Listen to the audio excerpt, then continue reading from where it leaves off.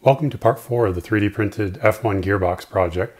I wanted to give you all some updates, on the progress that's been made, and then focus more on the electronics and the software and the control systems that are being built to actually run this gearbox.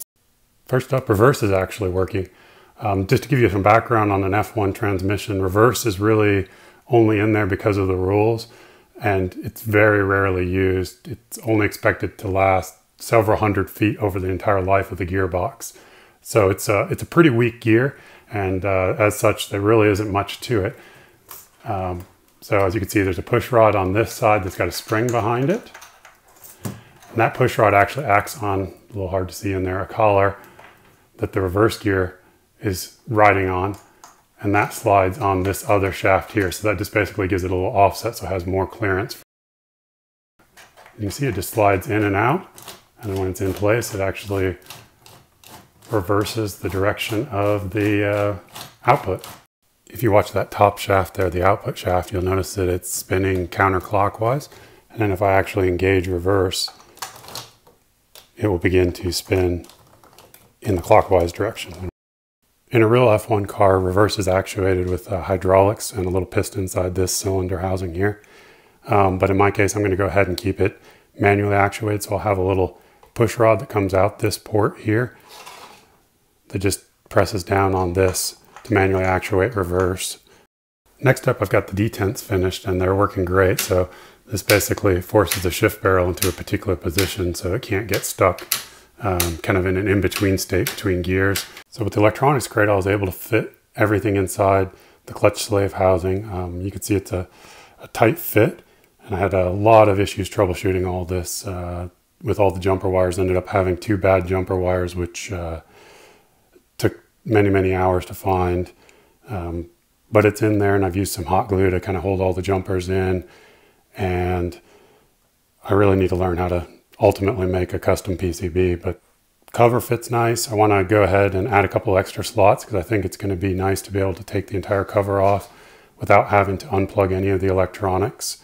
And I've also got the ESP32 right here with the programming port so that I can access that without having to remove it at all. I was worried a little bit about the motor noise, but that hasn't been a significant issue. I've got most of the high power stuff over here and the motor. And so basically this side's all the 12 volt stuff, and then everything over here is going to be the 3.3 volts. So here on top, I've got the actual shift indicator, and I'll flash up a picture of what that looks like all lit up. And then I've got 2 4-digit 7-segment displays here on either side that I can display different data such as, the RPMs or the speed, potentially even the shift times. And then here in the middle, I've actually will have the gear indicator itself. Then I'll have a front panel that actually goes on here that has a couple of buttons that allow me to put it into like learning mode or to toggle through the various displays that are up there. Powering the whole thing is a nice little ESP32. Got that tucked in there. And then as you can see, this is another case that a custom PCB would be a great solution versus having to actually directly wire all these. So I've got 50 plus wires in here with all the resistors actually in line with the wires themselves. And then I have 2 of these SparkFun SX 1509s that these are multiplexers that allow me to, they have 16 outputs each. And so I'll have 32 additional outputs so that I can control all these LEDs and all the different segments. And then the other cool part, at least for me, is the actual paddle shifters themselves. There's just a little automotive style push button in there that's sunk into the back of the wheel itself. And it's got a fairly stiff spring, so it's actually a really satisfying feeling being able to pull these paddles and be able to shift through the gear. So that part I'm really excited about. If I haven't mentioned it already in a previous video, I don't have a background in electronics, engineering, or control systems, but I am a hands-on learner. So part of this project, the intrigue of it at least, was to learn more about these topics. And the last couple of weeks, I've had a lot of learning opportunities, to be honest. When I started using the Arduino Nano to measure RPM with a photo interrupter, I was getting nice clean pulses from the photo interrupters and able to just use some generic tachometer code from Google. But then when I ported the code over to the ESP32, my RPM readings would randomly fluctuate several hundred RPM. I don't currently own an oscilloscope, so it took far too many days of investigation, but I actually discovered the several extra pulses were being counted as the photosensor was changing state. So sensors actually will need debouncing. So for those of you who don't know or haven't heard that word before, debouncing is when you have an input such as a sensor or a button that doesn't necessarily make a clean transition in state from, say, on or off, or to high to low. This is really straightforward to deal with a button in software or hardware if you know more about electronics. But with an RPM sensor, the time between pulses is much faster and keeps getting smaller as speed increases, so your debouncing has to be better tuned. To establish an upper bound for the time available, I worked out the time between pulses for the maximum RPM of the gearbox. So I figured 2000 RPM maximum at the lay shaft, and there's 12 pulses per revolution. I'm going to show the math up there. Basically comes out to 400 pulses per second, or a pulse every 2.5 milliseconds. I then measured the sensor state itself and the time elapsed in 100 microsecond or millionths of a second increments, and discovered that it takes about 0.75 milliseconds for the photo interrupters to change state reliably, which seems a bit high, but I'm going to go with it. This is just the way I came up to do with this. I'm sure there's a better way to do this in hardware or some other method that I'm not aware of, but for now it seems to work. Armed with this information, I created a simple proportional speed control algorithm, which ended up working terribly. The motor would slowly accelerate towards the target RPM and then begin oscillating out of control and fluctuating between 0 and 2000 RPM. I took to Google to do some additional research and stumbled upon the Arduino PID library, which is actually built in, and which ends up being a much more comprehensive version of the controller I had initially tried to come up with. If you don't know what PID controller is, there's a wealth of great YouTube videos out there on the topic and how to tune them.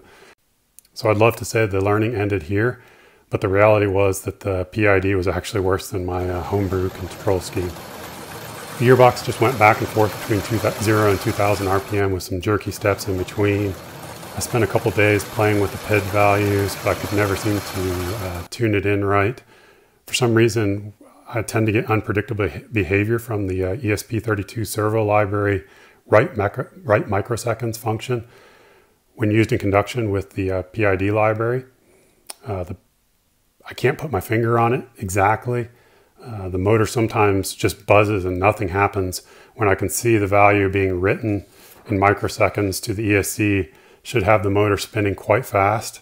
In fact, if I just hard code that value and perform the write microseconds function, it works just fine. So I'm not sure if I'm going to be able to tune all those oscillations out or if they're just caused by the actual hobby electronic speed controller that I've got. So I picked up one of the Citron MD13S's, which is available on Amazon for like 20 bucks. And I think that they handle 10 amps continuous, or actually 13 amps continuous and 30 amps peak. If I can't get the hobby ESC working, I'm going to go ahead and swap it out for this. If you're anything like me right now, you're thinking, wow, this was just supposed to be a simple paddle shifting gearbox model, right? Well, I found out nothing is as simple as it seems. I really do have a whole new level of respect for the engineers behind the real Formula One gearboxes. I can't imagine thousands of hours of planning and design and testing. Based on all the stuff that I've learned now, I do feel like it kind of makes sense to go back and tighten up my conceptual design and really try to lay out how all the functions of the gearbox work together in harmony so that I can make sure that I don't miss anything. It has 4 primary functions. The first is it needs to be a speed controller, so that you have to be able to set a target RPM and the gearbox rotates at that RPM. It needs to be able to shift gears, which is honestly the most solid piece of functionality we have right now. And this is probably the most complex piece of it all, is the actual vehicle simulation. It needs to feel like a real F1 car. You know, I want to be able to have a throttle and up through the gears and be able to pull back on the actual paddles and watch the shift indicators, you know, go off for each gear. And to do that, you've got to really be able to kind of simulate the F1 car and the loads of the F1 going through the F1 car, and that's essentially an approximation of what a real F1 car might feel like. You know, that's a pipe dream at this point. We'll figure it out as we go.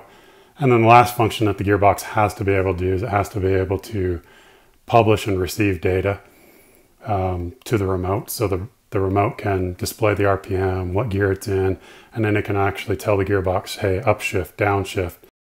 If you enjoyed watching this video, please go ahead and hit the like button. And if you want to see more content like this, please consider subscribing.